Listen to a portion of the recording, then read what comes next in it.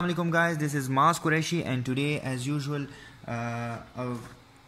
मैं एक high topic के साथ आया हूँ आपके पास and it's really confusing if you don't know the mnemonic and it's really high yield for medicine and surgery of MRCP, MRCS and came a lot और इससे बहुत से MCQs MLE में भी आए हैं.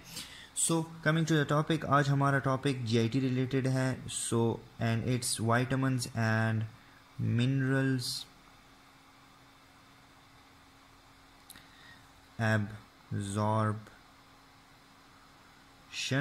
ठीक है, कौन से पार्ट में कौन सा विटामिन या मिनरल जाता है. So before that let's make a diagram. ठीक है, of GIT, a rough diagram. So this is a C-shaped duodenum, first, second and third. This is jejunum and यहाँ पे हमारे पास ileum आ गया. We will not be talking about the large intestine or gut. ठीक है, सही है. So on the left side I'll be mentioning the name, the part of the GIT. सही है. So the mnemonic here is, sorry for the bad writing, I just am looking at the time frame. It should be precise and short and to the point. Dude is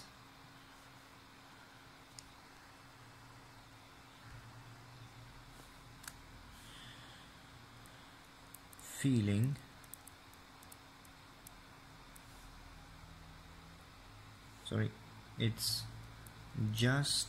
dude is just feeling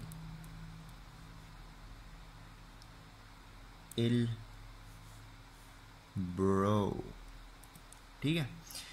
So scene ये है boss कि on the left side as I said कि यार सारे मैं mention कर दूंगा इसके parts. So D for dude, D for duodenum. duodenum में क्या absorb होगा? आयरन होगा. सही है. जस्ट jejunum हो गया.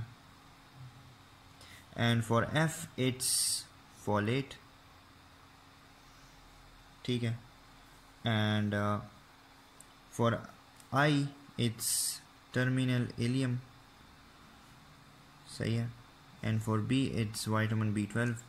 and there is a controversy here कि अगर आपके पास आ जाए कि कौन सी ज़्यादा एब्जॉर्ब होती है in the distal ileum or the terminal ileum, and the options are bile salts, bile acids or B12. So always mark bile salts because bile salts are on the top, and colon on the other hand would absorb H2O yani water plus electrolytes. Thank you for watching. Do subscribe my channel and give a thumbs up if you like it. Share it with your friends and hit the bell icon on my YouTube channel and yeah, be happy.